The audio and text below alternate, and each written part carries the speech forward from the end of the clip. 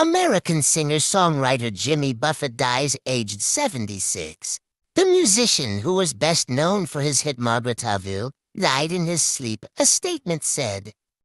It said he had lived his life like a song till the very last breath. The statement on his account on X, formerly known as Twitter, said, Jimmy passed away peacefully on the night of the 1st of September, surrounded by his family, friends, music, and dogs. He lived his life like a song till the very last breath, and will be missed beyond measure by so many. Buffett popularized beach bum soft rock and turned that celebration of loafing into an empire of restaurants, resorts, and frozen concoctions. Buffett was born on Christmas Day 1946 in Pascagoula, Mississippi, and raised in the port town of Mobile, Alabama. He graduated from the University of Southern Mississippi in Hattiesburg and went from busking on the streets of New Orleans to playing 6 nights a week at Bourbon Street clubs. He released his first record, Down to Earth, in 1970. He performed on more than 50 studio and live albums, often accompanied by his choral reefer band, and was constantly on tour.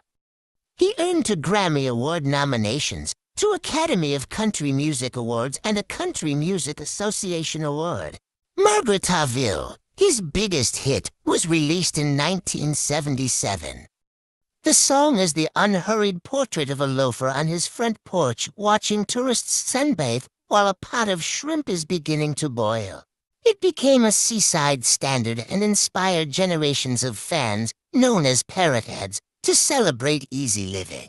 Spin magazine wrote in 2021, "The tourists come and go, one group indistinguishable from the other. Waves crest and break whether somebody is there to witness it or not. Everything that means anything has already happened, and you're not even sure when." The song from the album Changes in Latitudes, Changes in Attitudes spent 22 weeks on the Billboard Hot 100 chart and peaked at number 8. It was inducted into the Grammy Hall of Fame in 2016 for its cultural and historical significance.